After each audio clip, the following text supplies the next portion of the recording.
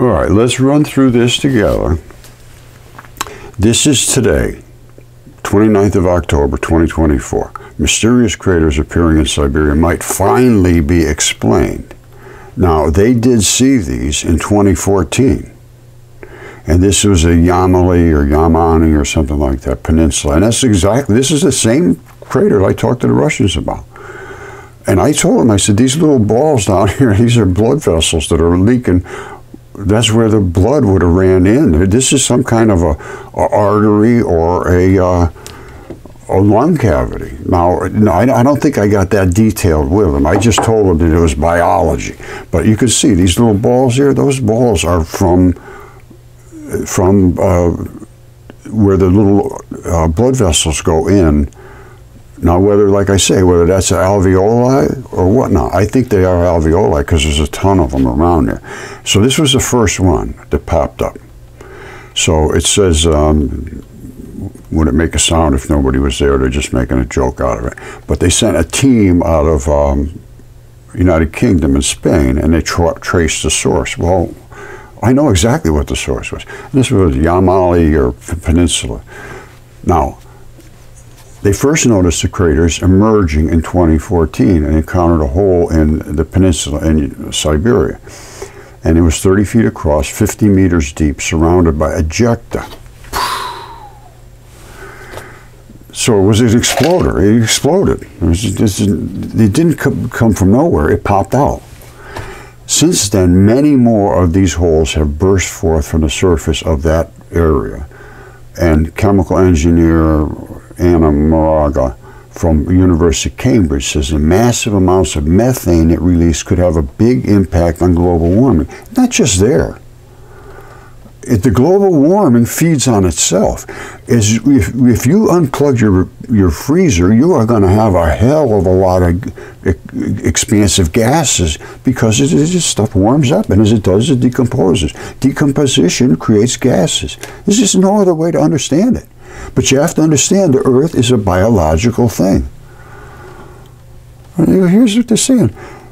There are very, very specific conditions that allow this phenomenon to happen. No, there isn't. Well, yes, there is, and yes, there isn't. We're talking about a very niche geological space. No.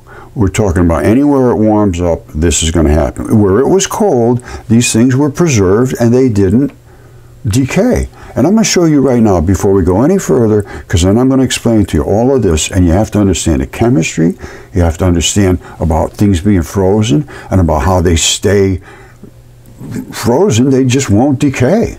But once they unfreeze, the case is closed, they rot, they expand, and then the ground explodes. Because the ground is becoming softer as well. Everything is adding up to be a total disaster. I got to be honest with you, my friends, this is so shocking that I don't even know where to start. This is about sinkholes in Siberia. Now, this was from a year ago.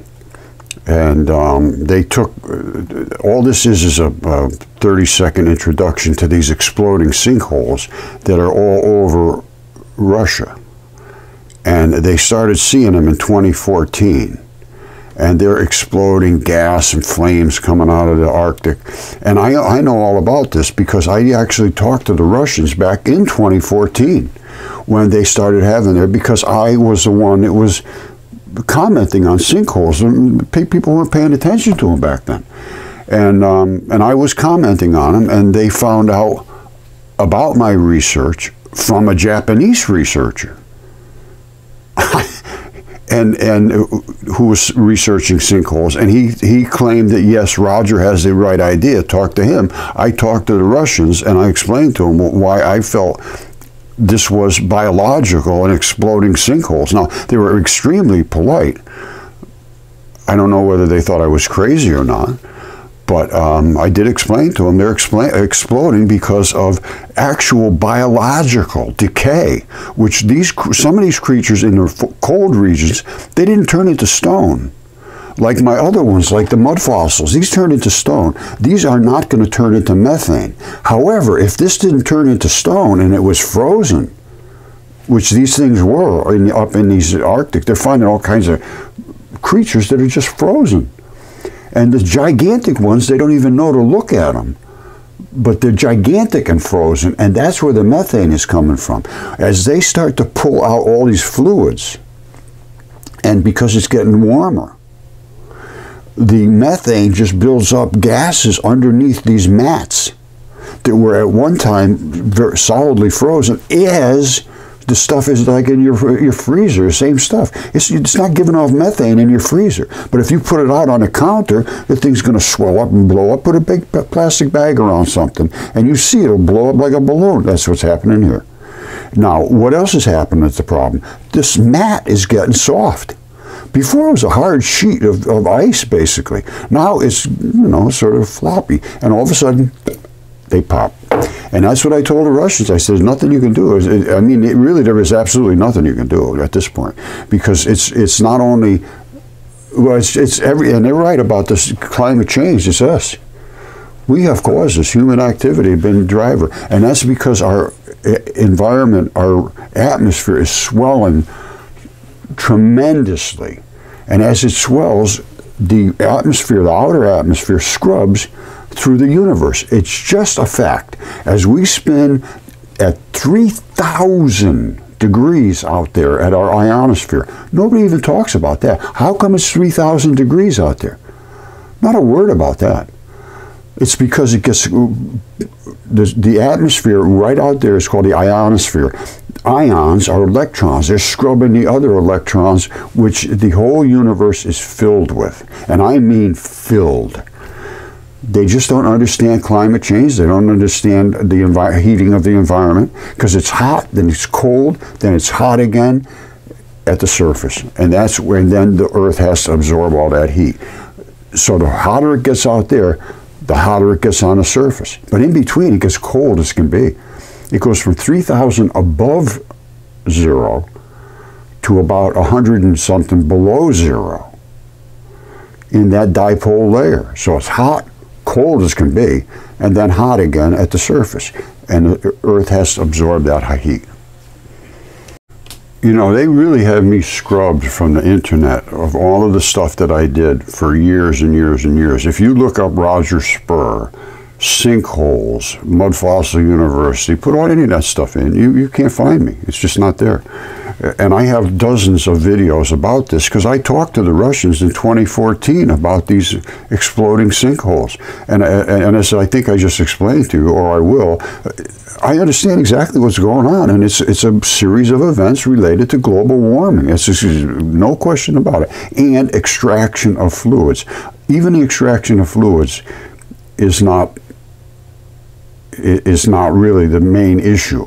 It's the decomposition of biological things that are under the ground. And you say, no, they're not biological. Yes, they're absolutely biological. And that's what's creating the methane. And then that biological gas buildup explodes. Simple as that. But I have been banned from speaking about everything because of my discussion about the related to giants. So I put in Chat GPT. I said, did I ever talk about sinkholes? And it says, yep. Did Roger Spur mention sinkholes? He's mentioned sinkholes in some of his discussions, particularly within his exploration of geology and theories around unusual fossilization processes. Now, that is very telling. That's very important to understand. Unusual, correct. What happened was, in areas where it was warm, and they boiled the oceans, and the creatures cooked their body parts off and stabilized in the warm, hot, silicon-rich oceans, and they turned into stone. And some of them, I mean, I got so much stuff here I showed all the time. Some of them just turned like into regular, just look like meat. The fascia's still there, all of the fibers, the meat, the color, everything. So it depends on the conditions. They're unusual fossilization. Unusual, yes. So what would happen if this chunk of meat was frozen and it didn't get stabilized like this? What happened if it wasn't in that warm environment, in that cooking area where it stabilized by what's called nucleophilic invasion. What if it was so cold that there couldn't be any invasion? And that's what happens in a freezer. In a freezer, there's no invasion because there's the molecules can't move. That's called nucleophilic invasion. Nucleophilic, nucleo, tiniest particles, nucleophilic invasion. They move in and they take over. Now sometimes, if it's the correct chemistry, it'll come in and they'll just turn to solid. They'll stabilize just exactly as they were. Sometimes they will take on mud and become mud stone because they're in mud. This was more in a fleshy, bloody area. And then it broke off, and you can see it's just a chunk of meat that broke off a bigger chunk of meat. So when it stabilized, it was big. And then, I don't know why it broke up, but now it's small, but it's just a piece of that bigger stabilized piece. Now, in the cold environment, they never turned to stone.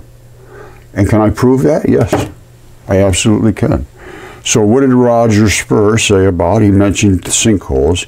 Spur theorized certain geological formations, including sinkholes, could be linked to his idea ancient biological remains. Yes. Giant body parts. Yes. Fossilization in unique ways over millions of years. No. They were not fossilized over millions of years. They were fossilized like that. So that's not correct. He suggests that some large geological depressions, such as sinkholes, could be remnants of decaying or decayed biological matter or ancient anatomical structures. Yes, they're all anatomical. Though this theory isn't widely accepted in mainstream science, of course not. His work is primarily in speculative guessing about geology and fossilization. No, there's no guesses here. I got DNA tests, I got CAT scans, I got specimens, I got blood, I got anatomy, I got chemistry, I got everything's done.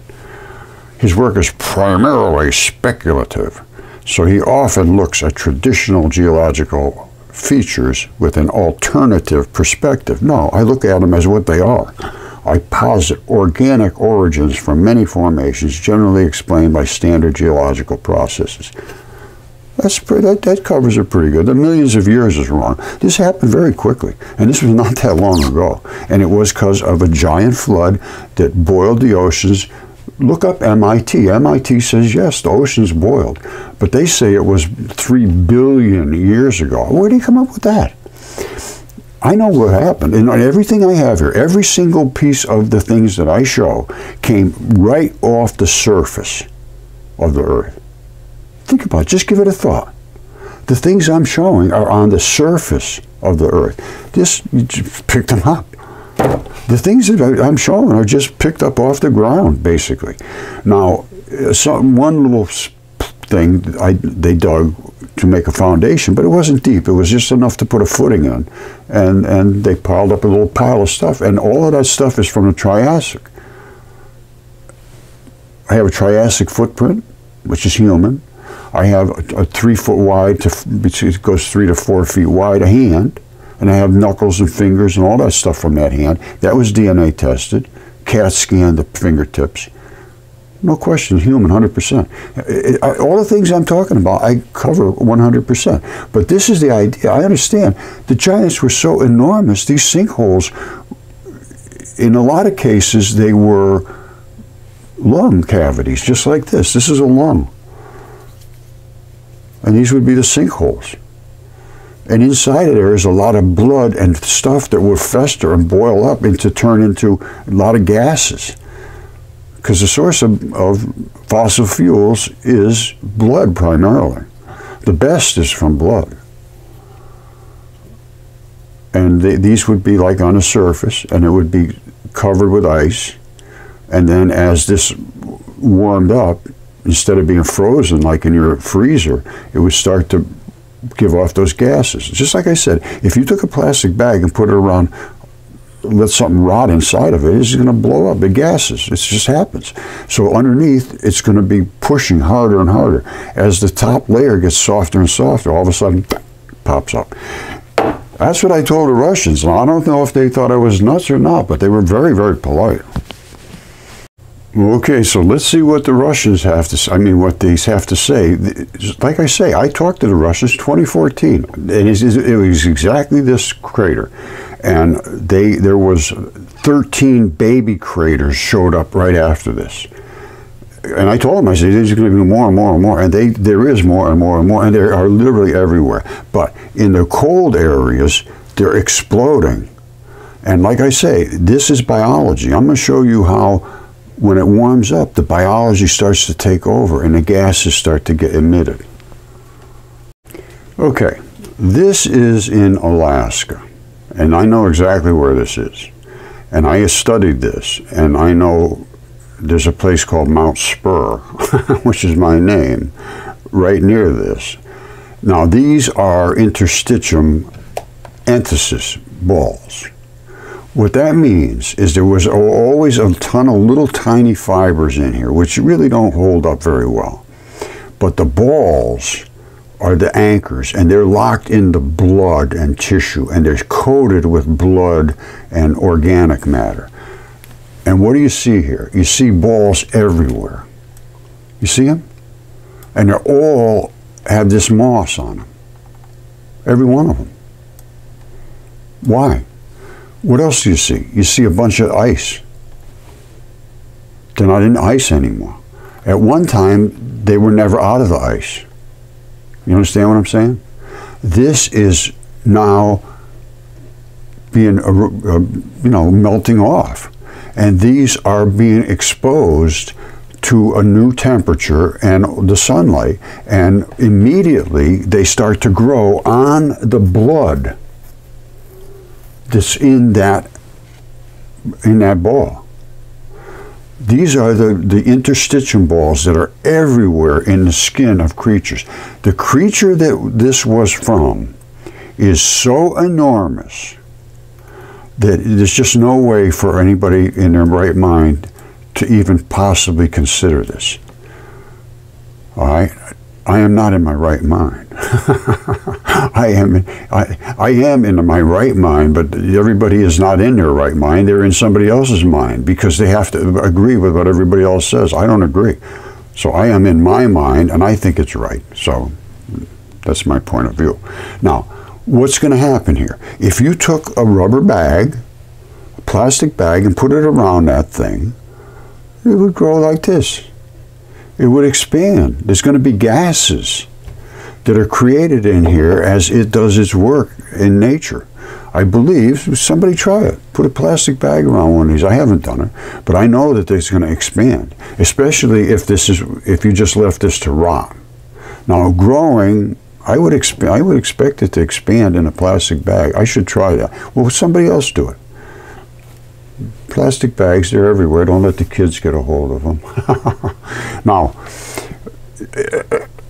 that's what's going on. This stuff, if it was under the ground and warm enough that it started to decay, the gases are going to accumulate. The methane gases, CH3, CH4, CH2, I think all of the methanes, hydrocarbons, CHs.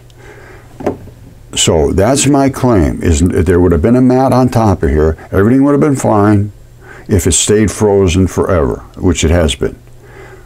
We have so much global warming coming down now that the Earth has to absorb all that extra heat. And that is what's causing, it's just like putting a hairdryer in your freezer. It's going to cause decay. Decay causes expansion. Let me just show you something about space that just isn't understood. Space is not empty. It's absolutely certainly 100%, no question whatsoever, not empty. Nobody is saying that anymore. They understand that. But they will not allow for the speed of light to slow down going through all this debris and fields. 100% for certain it will slow down. This is our region in space, taken from a cell phone with an app that sees magnetic impulses, basically. I'm not sure how he did it, to be honest with you. There's a guy in New Zealand. He doesn't want to be associated to this anymore for some reason, but because I can't get through to him, so that's what I'm assuming. So But all these fields are from dipoles, which is my theory, dipole electron flood theory. Now, I have that one showing the fields all over and the moon and the blueness versus the other side of the moon. I understand that too. And he also sent this one, which I think is Venus. And I can explain why I see it. But you can see they're all dipoles, black and white, dipoles.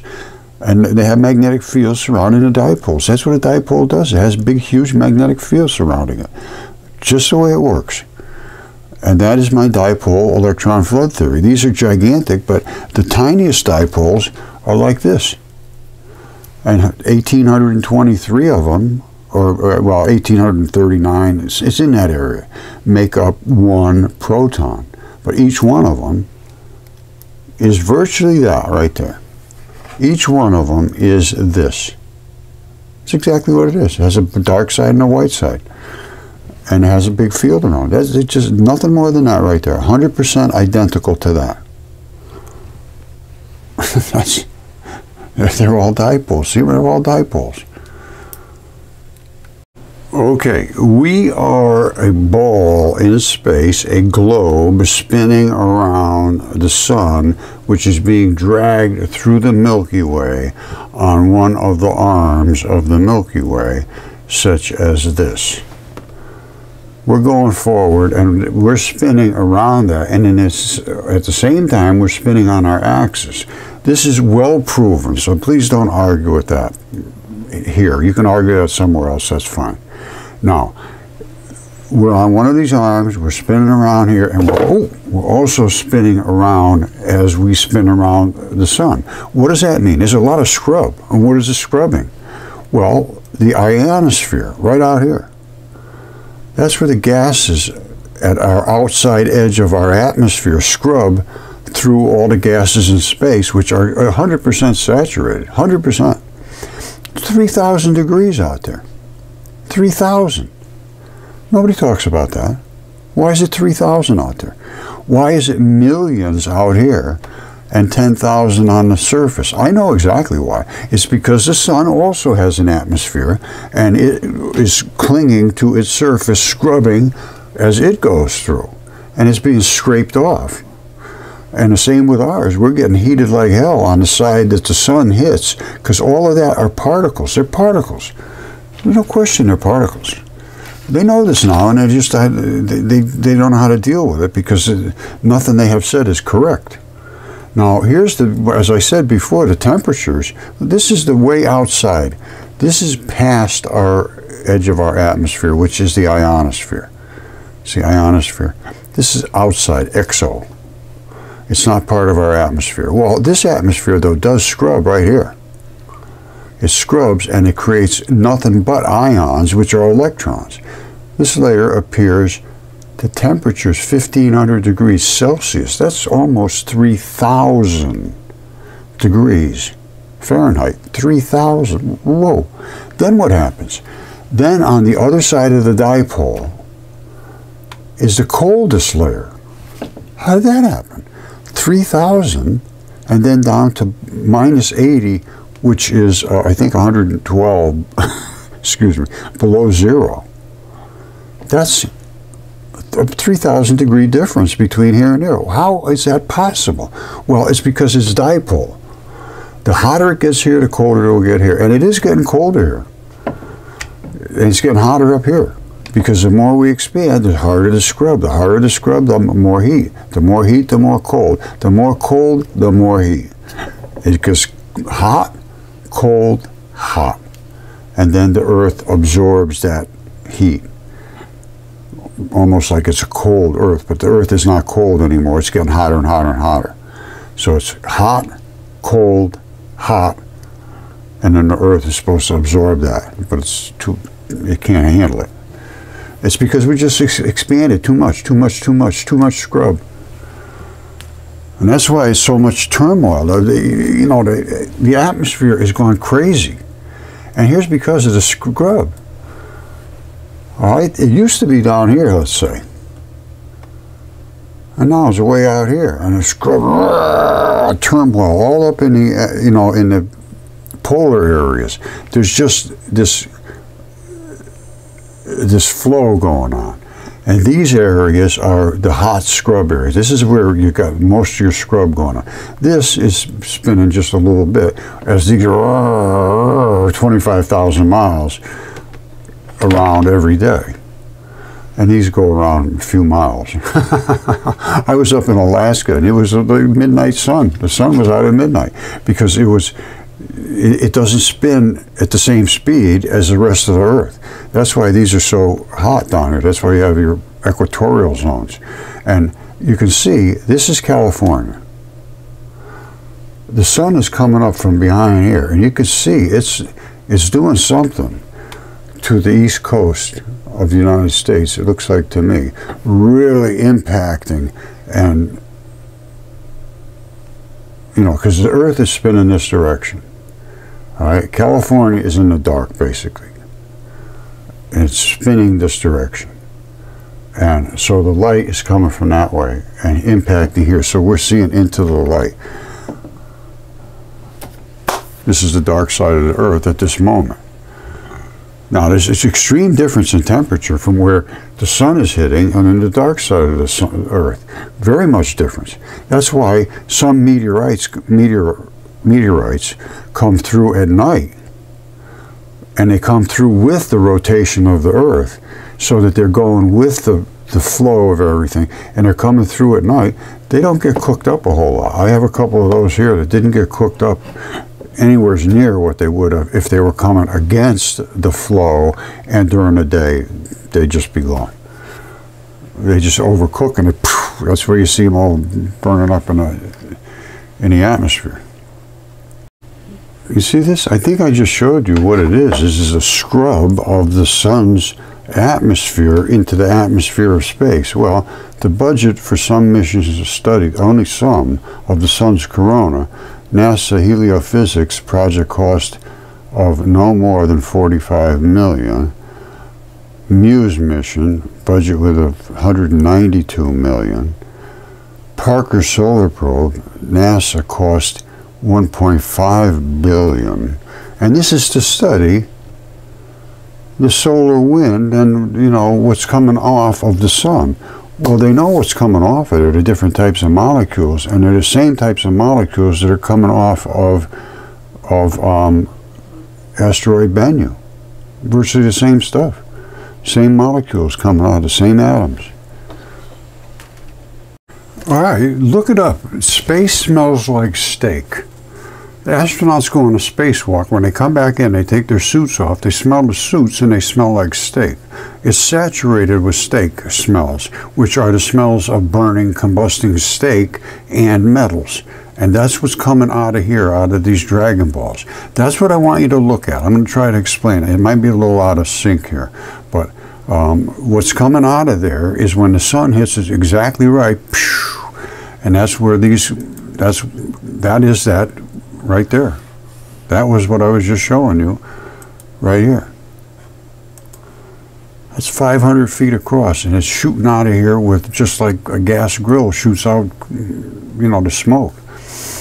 And these things they're everywhere around the world. So it's nothing special here, to be perfectly honest with you. But what they need to do is to look at these balls. Now, I'm going to show you the actual anatomical and some I don't know what I've shown you so far. I got to be honest with you, I got pulled away here, and but it's going to hopefully flow correctly. But what they're going to have to look at these balls, not what's on the floor necessarily. And I think they've taken some harvesting there, but I would like to know what's in the ball. And I would say there's going to be some kind of biological fluid. I mean, I'm 100% sure of that. There's a guy standing looking down in there, and that's the original pictures of the first sinkholes in Russia, out in the peninsula. So I don't know what else I can show you here, and don't forget, this is what you're going to be seeing in a moment, and looking at the true anatomy of everything that we're looking at. All right, so get ready. All right, here's what I want you to look at. You see this endothelium right here, and you see these little black balls. What does the endothelium do, and where is it located? Well, first of all, it's in the arteries. It's in the center of the arteries. So if we were looking down this artery, we would see these little black balls. All right, here's the deal with the endothelium. It controls the passage of materials in and out of the bloodstream, those little black dots.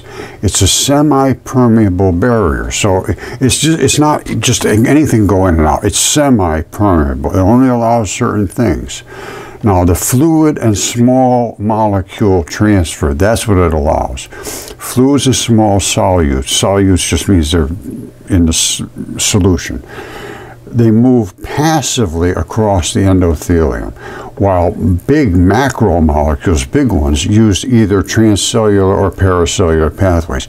Can we see those little balls inside these, what I'm saying are arteries, that are sinkholes? Yes, we can. There's the balls right there. There's those endothelium balls.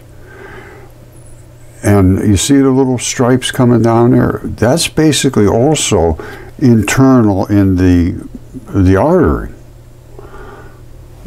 Let's just take another look at it. Remember the balls.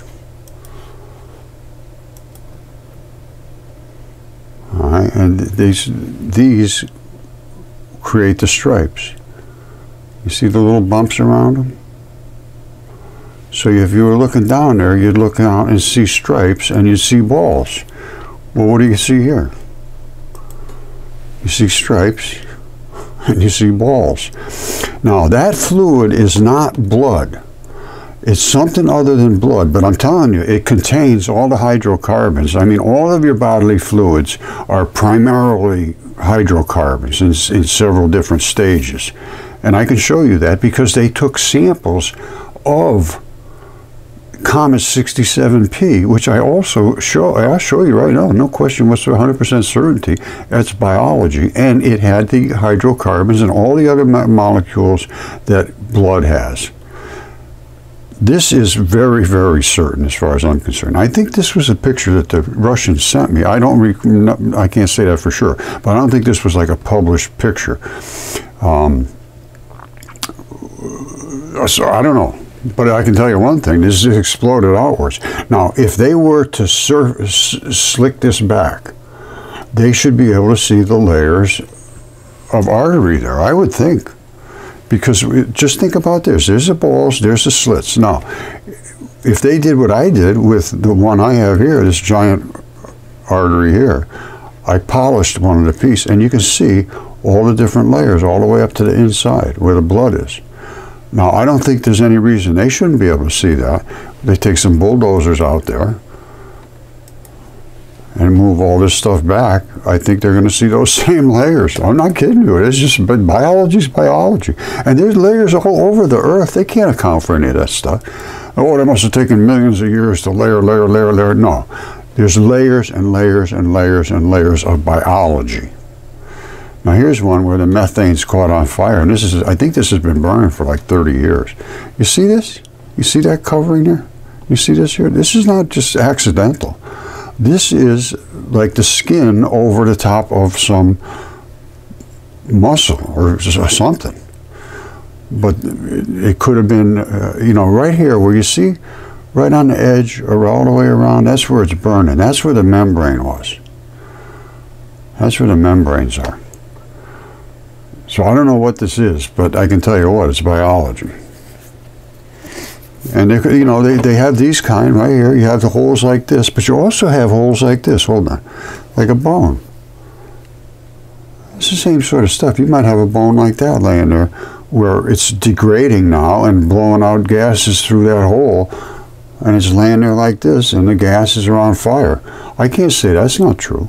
But it's going to be biology. There's no question about it. It's been burning for 30 years. And there's not just one of those around. And like I say, blood breaks down. Now I'm going to show you some meteorites and comets. Well, let me show you Comet 67P. It's undeniable. Plus, Bennu, they went out and took a sample and brought it back. It's a heart. You know, when I say I do my homework, it's true. I'm not just bragging because I'm bragging. I might be bragging, but I do my homework. Now, what is my homework? Well, I say everything's biology. They actually had a lander go out to this comet. It's called Comet 67P. This goes back to 2015. I believe it was 2015. Well, I know it was. And I followed this right from the dates they went out there, and I knew exactly what it was they were landing on. And this is what they were landing on right here, Comet 67P. This, my friends, is a hip joint. Oh, come on, Roger. Yes, it's a hip joint. And here is what a hip joint looks like in a normal hip type thing. See that right there? This is it right here. And somebody helped me out with the fistus today, which is the tip of the head of the long bone. Now, you see this is the long bone and the hip joint right here. It broke somewhere right over here, ours. Normally they break somewhere up in here like this, but I think ours broke right down about here. Let's go back and look at it again. There's the head and there's the neck coming back. All right, you see here's the neck and here. I believe that's where we are, some over here. So normally they break up in here or they fracture over in here. But this snipped right off here for some reason, but you know, there were battles in the heavens. Now, what else is about, how big is this thing? No? To give you a size relationship, that's Raleigh, North Carolina, downtown.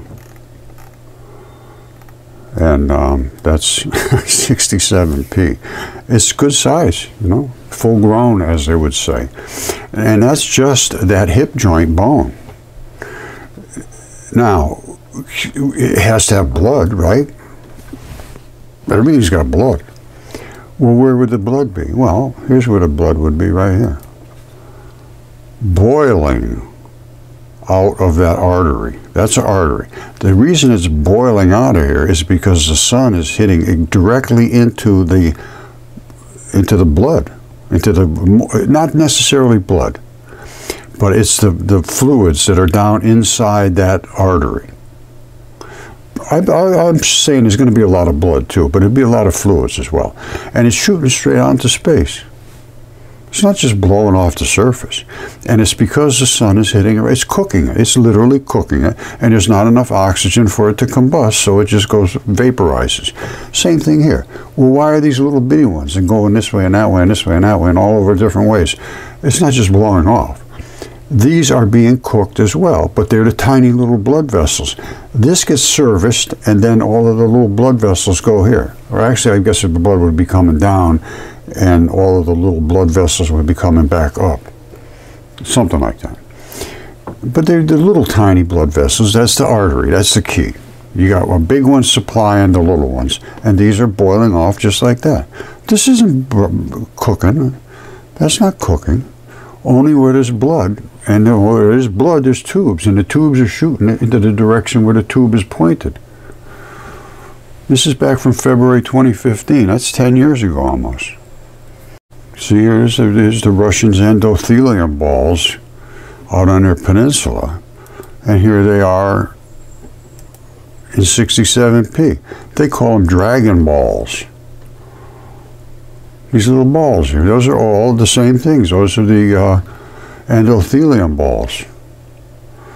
And that thing is 500 feet across.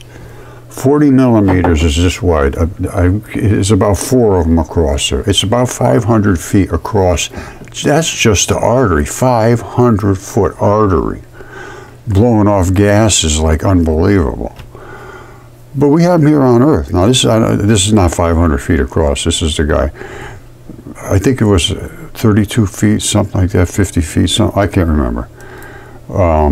Anyway, and they do burn because, and primarily right at the membranes, because the membranes are the fluid-filled highways. They're bringing the fluids up to be burned. You know, not necessarily fluids, but the gases for sure. Now, and they're all over the place, these sinkholes. And you see that leading off to that? That's some kind of biology. That's not just an accidental sinkhole. Something was leading over to here. What it was, I have no idea. But I like looking at this stuff, trying to figure it out. And I think I got most of it figured out. And again, the things in space, they're not just chunks of nothing. They're biology. Right now, I haven't found anything that's not biological. Not only that, when they landed on here, I followed this thing as close as the people in the mission. It was called the European Space Agency, the Philae lander. Now, they had a couple of spots they were going to land in. These spots here, a backup spot and so forth. I don't really got to be honest with you, I don't know where they ended up landing. But they landed on there and they took samples. All right, and they called it Juliet and Kenneth. Here's what they found. Hydrocarbons. You see this? CH2, 3, CH plus, CH4s, CH3s, iron, all the different states of iron that are in your blood. All of these carbon, hydrogen, sodium, silicon, 100% was biology. And they said yes. As far as they could determine, it's biological. So what are you going to take away from that? And then they just sort of, that's it, enough of that. Well, not for me. I want to know what we're looking at. And I know what we're looking at. I can tell you exactly what we're looking at because I know, because I look. This is tendon. You see these straps? Those are tendons. You see this little circle right here? I believe that's either another bundle of tendon, a rope tendon, or it is muscle fibers. It could be either one. And I think it might be probably muscle because there's so much red blood around here. You see that? Oh, that's nothing more than blood cells. That's just like blood dusting out of here. And tendon does not have blood. There's almost no blood whatsoever. So it looks to me like that blood is coming out of this muscle fiber. And they do have a bundle of muscles coming. If it's a hip joint, which it certainly looks like. I'm not saying it's human. I don't know what it is. But there is muscle. And it's attached, and then there's tendon, and there's a bunch of stuff going on in there. But I think it broke off somewhere right up about here. And as far as I'm concerned, that's what it is. And that's where the blood was running. And again, they could plow that down and scrape this off and see, just like I did with the artery I had. I couldn't see the one I got. Look at this. Where is it? Where'd you go, artery? Here it is. As a matter of fact, this isn't the side. The other side is where I polished it. And I polished it down to here. It's not perfectly polished, but it was enough so I could see. I mean, I could see that so perfectly. It's just unbelievable. All the layers perfectly. I mean, flawlessly. But it's still very grainy because it was highly transitioned. But this side, you really can't see that until you polish it down. So they would have to get it nice and slick down to look and see, do they have that? If they have, it's an artery. If they don't have that, it could be from a lung alveoli. But those, I can tell what they are too. But they have to get down and smooth it out so where they can see around it and see what the biology is as it enters that tube. That's what you need to see.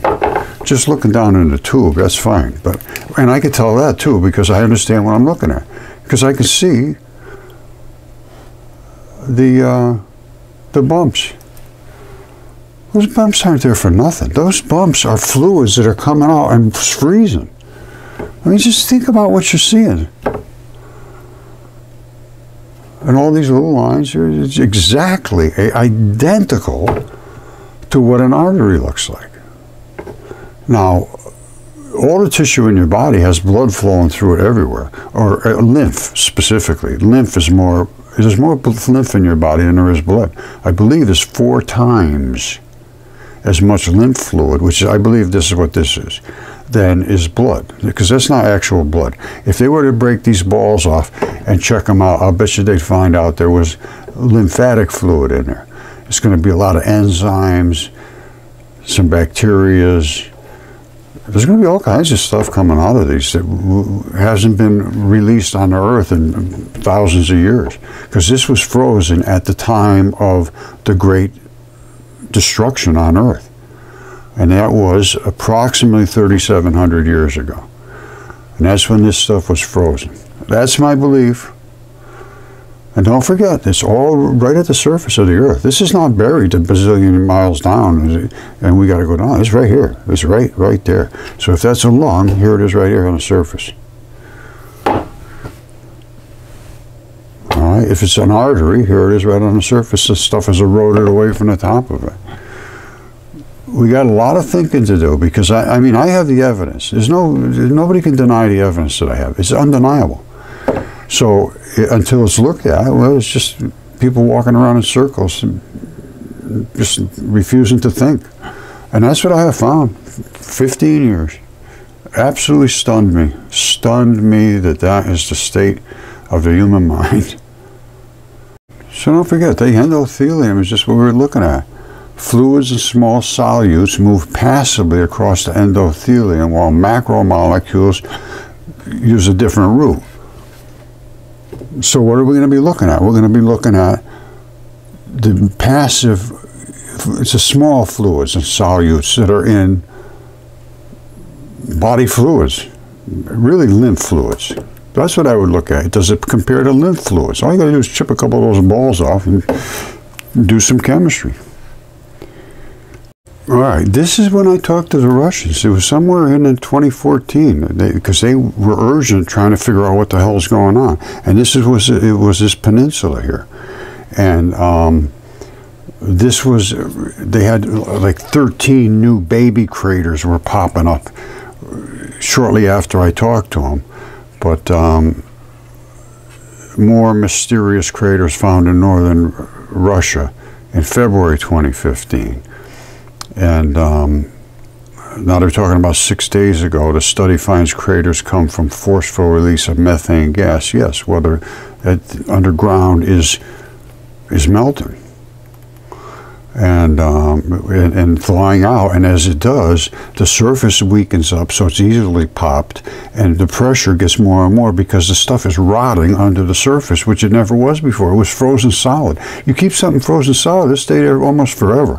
Once you let it get warm, it rots, it expands, and you get all that stuff. Now, here, new explanation for Siberia's mystery craters. This was from March 2015. Now, I got to look and see what they said, but by this time I had already discussed it with them. Because I talked to them almost right away after they started having this trouble. So I don't know what this here, scientists captured, ooh, this is back from November 2014. That's one of the earliest ones, I think. Well, this is 2024. I got to look into this one here. Anyway, this is what these... I'm showing you what they are. If you don't see what they are, I can't help you. And they can tell you, I can tell you right now, if they did an analysis on those fluids, they're going to find out those are not just water accumulating there. That's some kind of a biological fluid still in that creature. You know, they don't just... There's just nothing ever there anymore.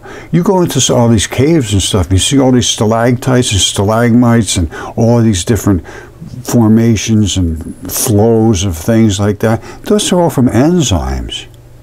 That's all from bodily enzymes breaking down things, and then they reform into these almost like waxy looking things. That's chemistry, my friend, from biology. There's nothing but biology. I don't care what anybody says anymore. And we have the proof right now here on Earth. Bennu is a heart. Case closed. Closed, closed, closed, sealed, stamped, folded, boxed, nailed, stapled, and cryogenically sealed. This case is closed on that, and all this stuff too. You don't look, you're never going to see. And that's what we got now, is we got closed eyes, closed minds, and I'm finding we got a lot of hard hearts. against something, and I'm not sure what they're against at this point anymore. You know, to be able to deny reality because you feel like, you know, you never felt like you got to feel religious now or something. No, just feel any way you want. Just deal with reality. I don't care what you feel.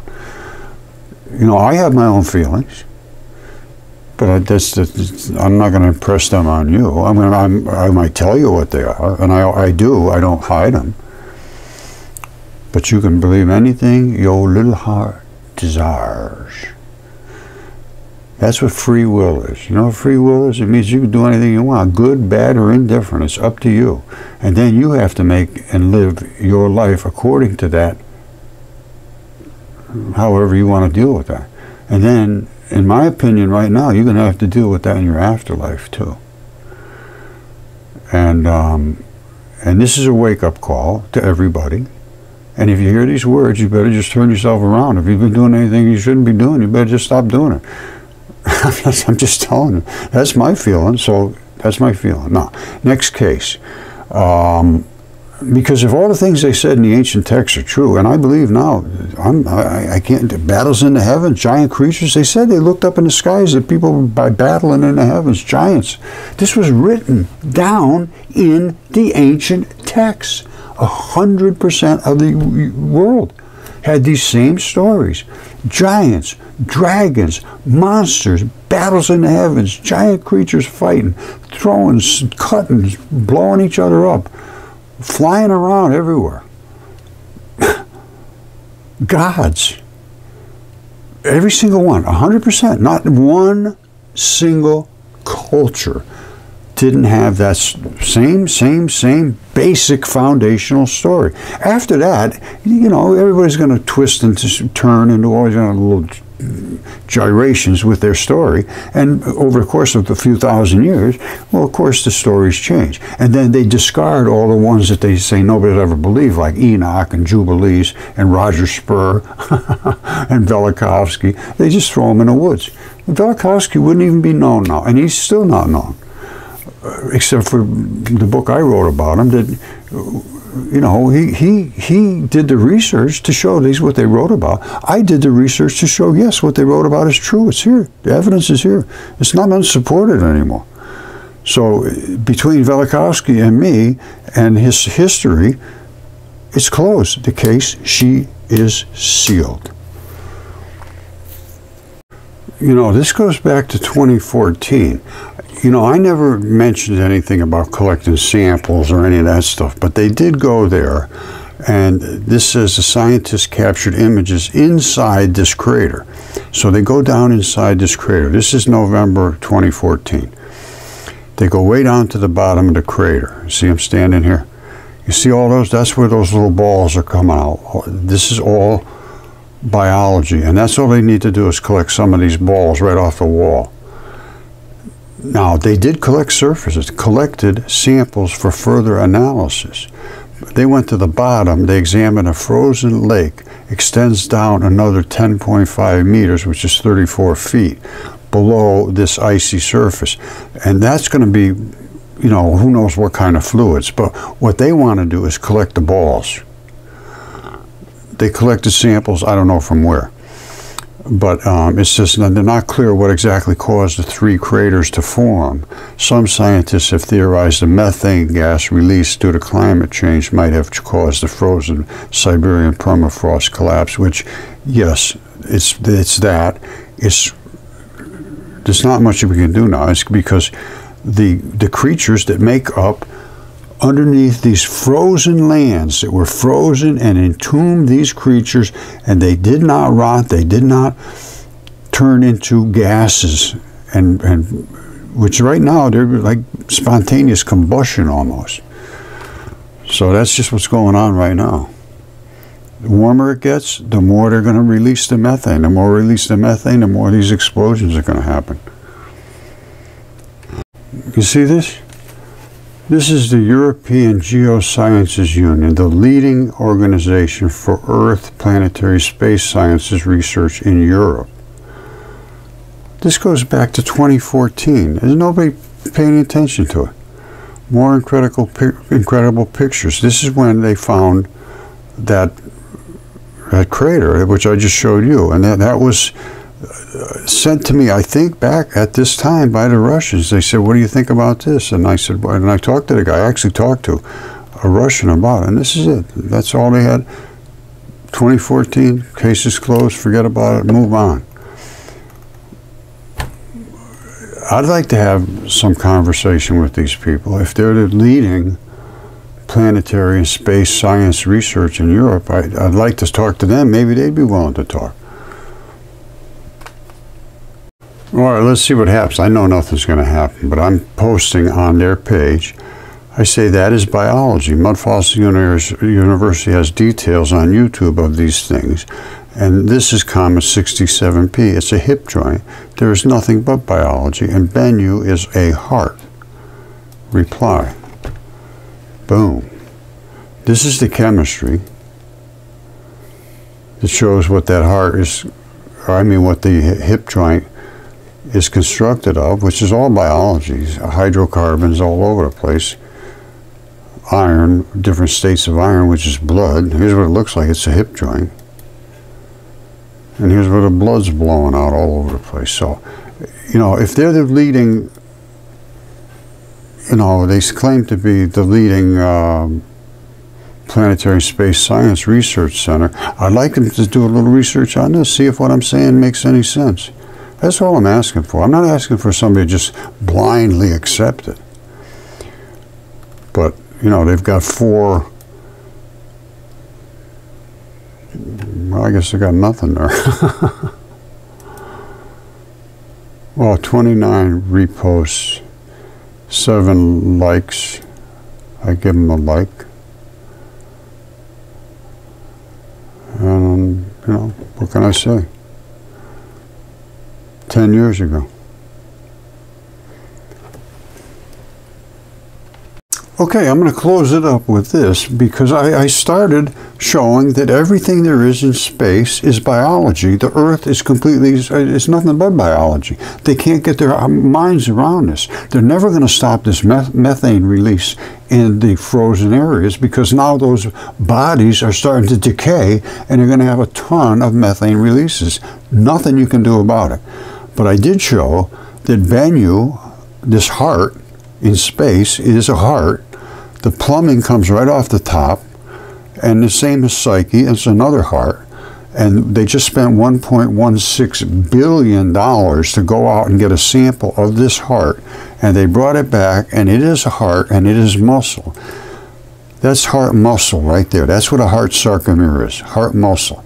And it's flanked by a top layer of membrane, which is phosphates, and a lower membrane, which is phosphates. Total surprise. They call this the phosphate surprise. No idea it would be there. And they're membranes to coat the top and bottom of the sarcomere, just like this heart attack victim. That's a heart attack. That ripped. It's supposed to be like that. They're the sarcomeres. And they have a layer on the top and a layer on the bottom of phosphates. And then they have the sarcomere in the middle that block the pinches. If you can't see what we're talking about here, plus the chemistry is identical, and the phosphates are from phospholipid layers. There's no possible way that it's not what it is. Plus, I mean, just to look at it, any anatomist looking at it, they can't deny that. They can't deny it. And when you understand how the plumbing here works, it just pops right off. I mean, literally pops right off. And that's how they do a heart bypass. I think it's a bypass. They just pretty much, they can just lift it right off the top. This stuff comes right off down to the valves. And in almost all the mud fossils, you end up with this down here. Just like this and just like that. This Psyche got too close to the sun or somewhere where it heated it up enough to smelt it, which is around 2,700, 3,000 degrees, something like that. Bennu never did. So it's still got its sarcomeres fully intact, which there they are. Let's see right there. There is no denying this. Any anatomy person. They must have somebody there at University of Arizona that can understand what they're looking at. I've been trying over and over for the last year to try to get through it, and nobody will contact you back. I've tried, and they say, oh, we want to give these samples to everybody. No, they don't. They want to just study them for years. That's my opinion. I can't get anybody to talk to me. And those sarcomeres are these sarcomeres. There's just no difference. And the layers of phosphates are these layers of phosphates. There's no difference. And it's a heart is a heart, and there is no difference. I mean, when something is something, it's something. You can't just turn away and say, oh, that's too much for me to handle. I know it's too much for anybody to handle, basically, to be honest with you, but once you start to realize we live in a biological universe, it's just nothing but biology. That's biology. That's a boiling off artery. Well, not boiling, but it's smoking off. It's like infrared range cooking. Same thing here. They're hitting it right into those little blood vessels, and they're squirting out where the tube points. There's nothing hard here to understand, and it goes back 10 years. And, you know, like I say, I am not a quiet guy. I've been pushing this and pushing this and pushing. And Avi Loeb talking about this being possibly a spaceship, and testifying before the Senate or somewhere, saying we could be invaded by aliens in a spaceship. No, it's not. It's a finger. And that's grip skin, which is the heavy-duty skin at the tip of the finger. That's an apical tuft. That's a tendon, runs right down. And this is the investment right at the end of the bone where all the little fibers invest. That's the joint right there. Then it starts over again, goes down to here. This goes right over the top of the knuckle right here. And this is where the tendons go right over the top. Vein, artery. That's a finger. These things in space are what they are. I'm sorry, in the ancient texts, they say they battled in the heavens. They were talking about actual real creatures, and this is actual real body parts. I'm sorry, that's just a fact. And the same thing on Earth. These are Moki marbles. Those are the same things that are on Mars. They call them the Mars blueberries. And they're the same things that are here, coming out of the side of Huntington Beach, the cliffs. As that erodes away, these balls, which are the same as these balls, are coming down here. This is nothing more than the mud, which is the red stuff eroding away, and that is skin. This is what we got. And in the body of a creature, it's like this. And if you looked at it real close, there they are. There's all those balls. It's just the same as this right here. Once it erodes and everything washes away, you end up with just those balls. And I showed you the green mice up in Alaska. I know I did somewhere, but maybe not even in this one. But the green mice are up in Alaska. They're all over the place because Alaska's thawing out, and the balls are still completely saturated with dense red blood. And the green moss is growing just like fabulously on those balls, and then eventually it will consume the ball, the edible stuff, and then they'll be down to just like little stones, just like that. So, mes amis, with all the evidence, we are being just taken for a ride, my friends. You cannot dispute this evidence. The evidence is material, substantial. You know, I have DNA tests and CAT scans and specimens and blood and all kinds of different tissues. All this stuff is verifiable, and it has been verified. They even did chemistry on 67P, and here it is right here. Hydrocarbons, that's cooking off gases. The blood, iron oxides, the same iron oxides that are in your blood. And they agreed. But what are they going to do? It's too much for the average person to accept. But if you look at it, and you can't deny this stuff. It's not deniable. If you're an anatomist, and I've shown this to people that are some of the top anatomists and autopsy people in the world, nobody put up a fight about it. Nobody wants to be in the middle of it, because they end up looking like an idiot, because people say, oh, that guy's crazy, he's nuts. That guy's got to be insane talking about this stuff. Oh, this guy's crazy. This thing's, I don't know how big it is. It's big. I showed how big it is. It's on top of Raleigh, North Carolina, right there. Like I say, it'd be a bad day to be in Raleigh if that thing came down. And I don't think it would just fluffy and settle right down like that. So these are the kind of the size and the chemistry and the biology, and it is what it is. And the ancient texts were not kidding around.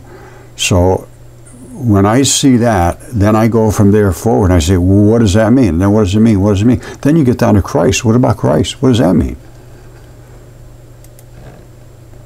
All right, that's what everybody wants to know now. What about Christ? And what about God? What about the eternity? It's time to consider those things. We have never been even allowed to consider them. If you started talking about that stuff openly like it was reality, people think you're crazy. And I did too. I thought they were all...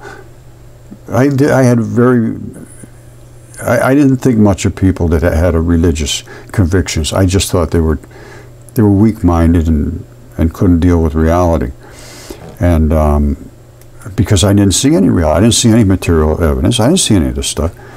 But then all of a sudden one day, it popped on me just like pulling a cork on a bottle, and it just flowed. And it is flowing every day since. And that was over 10 years ago.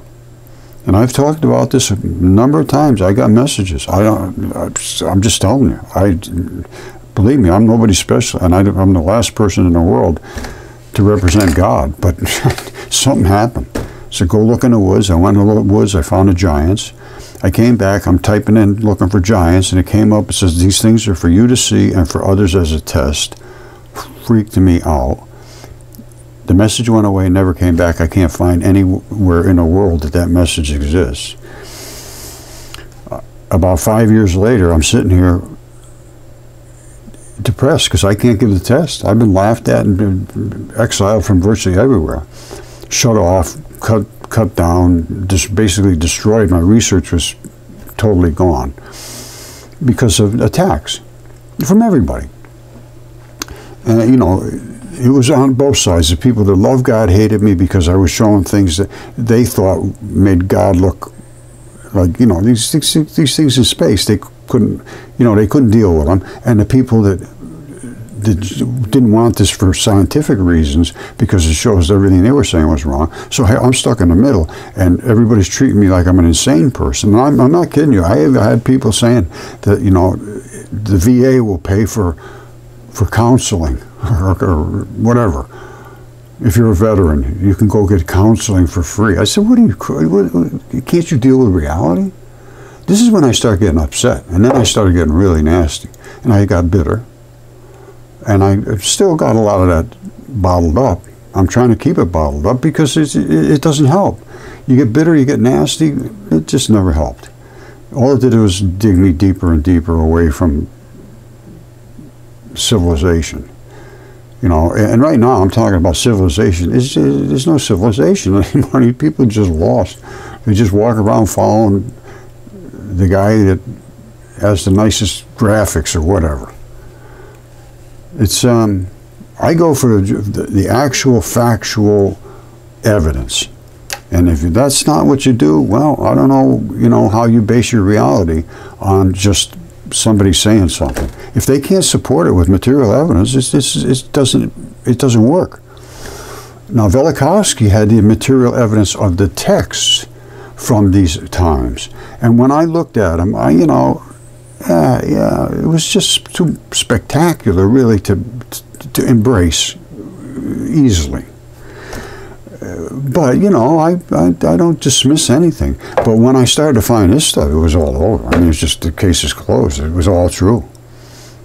There's no possible way you can deny it now. It's just undeniable. So where does that put us? In a whole new realm. New study reveals eating pistachios could improve your eye health in just 6 weeks. Okay, why not? Let's look into some burning craters. I think that thing's been burning like 30 years. All right, enough of this. It's a ramble at this point. I've shown you everything I can show you. And global warming, it's not understood. 3,000 degrees out here. Minus 100 and something just below, and then it warms back up again on the surface. How do you explain that? Have them explain it. 1,500 degrees Celsius, that's 2,700. Minus 80 degrees Celsius, right next to it. That's minus 100. And then it goes back up to warm again, and then the Earth is supposed to absorb that. I think I just went over this. I can't go over it too many times because nobody listens. So I'm just going to keep doing what I've been doing, going over and over and over until somebody stops and says, you know, let's pay attention to this guy. He's not a nutcase, which I am labeled as a nutcase. I'm off of every grid, and my emails go out as spam or suspicious or dangerous. I've had all of that stuff. And I'm pretty much blocked in most places because, you know, you make one mention of this stuff and flip, the guy's a nutcase, get rid of him. So, now we're going to, the human nervous system and cranial nerves. I'm going to look into this. This is very cool. Very cool. Because, you know, and they're talking about nerve, I get carried away with this stuff, I'm sorry. I can't help myself. There's so much to look into, and nobody does. They skim the surface of it. They don't really understand anything they're doing. Biology, medicine, totally lost. They're just throwing something at the wall and hoping it'll fix something. At this point, that's about all it is anymore. And I think I understand it because of this layer right here, which is something I discovered was the interstitium, this fluid-filled highway, which I believe has all the enzymes and bacteria and all the, this is the membrane layer, basically, that is above, just above the membrane. So what it does is it has the chemistry in there to repel anything that shouldn't be invading your membranes. Good stuff, yeah, you want the good stuff to go through the membrane. You got to go in and out with good stuff, bad stuff. However, it's very selective. This fluid-filled highway has all the attackers and the guys that break down the food. They do all the digestion using the enzymes and half-lives of the particles, and then they transmit it back and forth through the membranes. But without the right enzymes in here, you get bad stuff. And the bad stuff can get through the membrane. If it does, then it starts growing in here, the bacteria thing that shouldn't be growing down here. It might be fine being out here, because you're going to have flesh-eating bacteria. You're going to have it because your flesh is dying. What are they going to do with it? You got to clean it up. Something's going to have to go and chew it up. So you got things that you don't want to be in here with the good stuff, but out there it's okay. There's a lot of chemistry in the body that just is so not understood. It's just incredible. And first thing we need is a database of the entire body and what bacteria lives where. And we also need to know in which organ what fluids are in there, because there's 200 or so types of cancer, and every one of them is related to a tissue type or an organ. That means it's sequestered in a certain type of chemistry. That means if we can understand that chemistry and why something got through there, maybe that could help in medicine. These things don't exist. After all this time, billions and trillions of dollars spent feeding money out of one right after the other, they don't even understand the human microbiome and the microvirome, which is where all of this chemistry is made, the enzymes. You don't have the enzymes, you're done. Enzymes come from ribosomes. Ribosomes come from bacteria. Bacteria lives in that layer, and they're single cell, and they squirt out these little ribosomes. They float all around your body, and those are the things that do the chemistry, and they do it fast. All right, I'm going to leave it at that. I know I went off on another tangent. Like I say, there's so much to talk about. It's so wrong. I get caught up in these little vortexes of change and what I'm talking about. I call them a ramble, but there's nothing you can do. As you hit another little spot that's wrong, you can't just glass over it. You're going to have to discuss it a little bit at least. So that's what I do. All right, I love you all. I'm hoping we can pay some attention to this and get off of this nonsense that they've been doing with science. They're not paying attention to what they should be attention to. And these are the people who work for you and me, my friends. And we pay them. And we pay them significant amount of money. Billions and billions and billions of dollars, when that money is well needed for disaster relief and everything else. And a lot of that is caused by human activity, which is because they don't understand what they're doing and they refuse to understand what they're doing. I know, it just keeps going down, the sewer gets deeper and deeper. I don't know what to say, but I guess I've stopped saying what I'm saying for the next 10 minutes. But I am not going to stop. Somebody's going to have to step up and say, let's take a look at this stuff. Let's see what we're really going on. But it's going to take somebody in Congress, senators or something. And once they get in control, they're done. And these colleges and universities, they own us right now. They actually own you. If you don't do what they tell you to do, they fail you and to keep your money and tell people you're stupid because you wouldn't repeat what they told you to repeat. And if you raise your voice about virtually anything, you're going to be in trouble. And that's what happened to me. Only I won. Because I knew more than what the professor knew. And I said to him, I said, you're going to have to beat me in this. And he said, okay, I'll give you A. So, you know, it's a tough world out there, my friends, especially when you get in academia. All they're worried about is getting ahead. It doesn't seem to matter how they do it.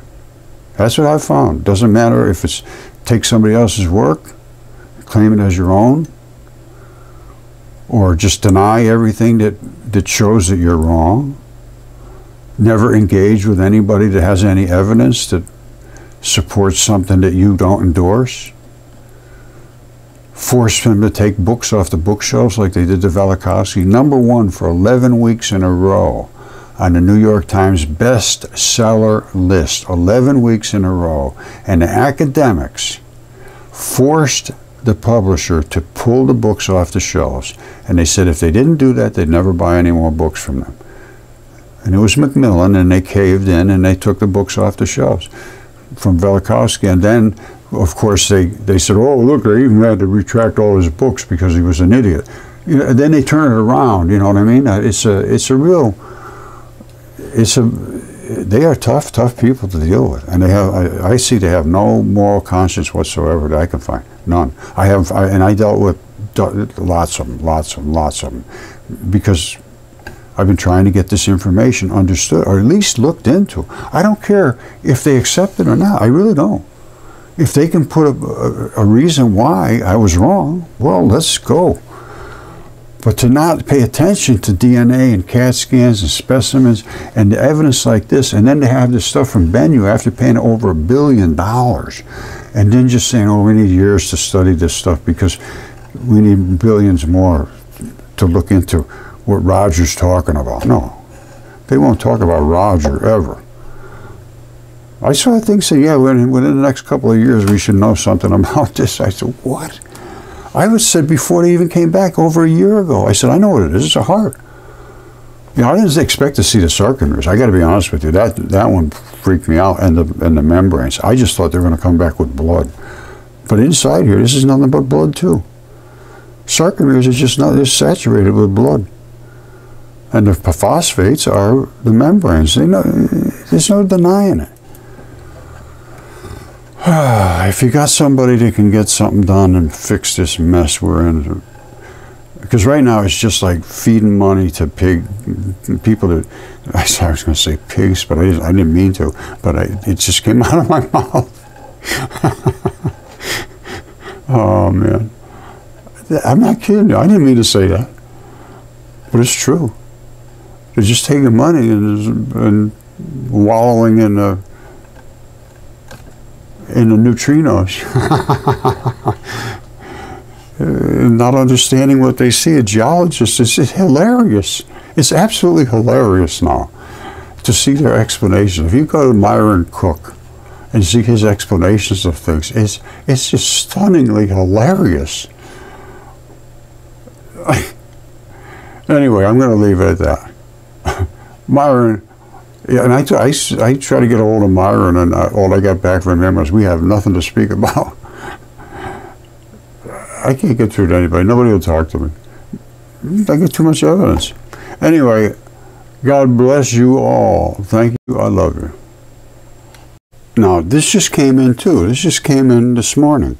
Dear Roger Spur, we're pleased to announce the University of Tokyo launched a new course titled Contemporary Garden City Concept for Asia, which is they're going to start making these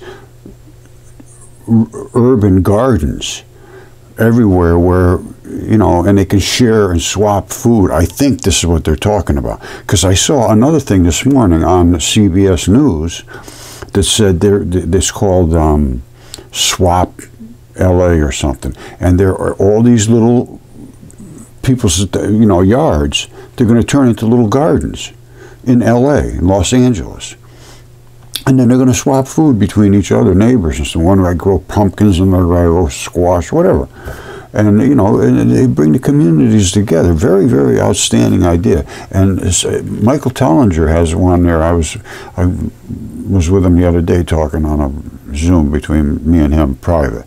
And he's got one small town initiative, very similar. And I think I might have already talked about it, or will. It's about sharing things and community, so forth. Anyway, this is why I get all of this. I can go to all these courses and I can see what they say and I can make my statements back and forth. And I talk with them, but it never goes any further. But anyway, I went to University of Tokyo, was it? Yeah, University of Tokyo. I went there, and once you go somewhere, they keep contacting you. Look at this. The course is available in both Japanese and English, and it's free for everyone at all times. You want to go to any of these courses. Now, this is going to be interesting, this contemporary garden city concept. I would like to see them sharing tools and equipment and, you know, log splitters, and, you know, everybody can, you know, it's sort of like a commune almost. And everybody grows their own stuff in their own little, and everybody shares. Anyway, something like that. And but this is also, this is all free too. Big Bang to Dark Energy. I'm of course going to take that. you take them. You don't get any credit for it, but who cares? I want to see what they're saying. And this is all the things that they're just talking about right now. Global health policy. You know. This is going to be good. Adapting climate change, Big Bang, and they know what you like too. They somehow know what you're talking about and doing, because they always come up with something that I like.